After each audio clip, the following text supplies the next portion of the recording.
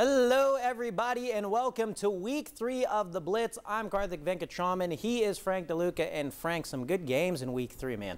Yeah, absolutely. I mean, we're still in the early going. Teams kind of trying to establish their identity. But our game of the week this week is a big one against two undefeateds coming into Week 3, West and Farragut. Yeah, somebody was going to come out not undefeated after this one. West has won 4 straight coming into this one. How about this pick from Marshawn Bowers after Farragut was driving early, gets the interception. But the thing is that West would turn over the ball just a couple of plays later, and Farragut would capitalize. That's Cam Duncan with the redemption, getting it to Jordan Shepard for the touchdown, and Farragut takes a 7-0 lead. Now, you saw Bowers with that interception. He says, well, I can get it going on offense, too. Bust through the hole, 73 yards to the house. West goes on to win this game 38-31. Nail biter there. And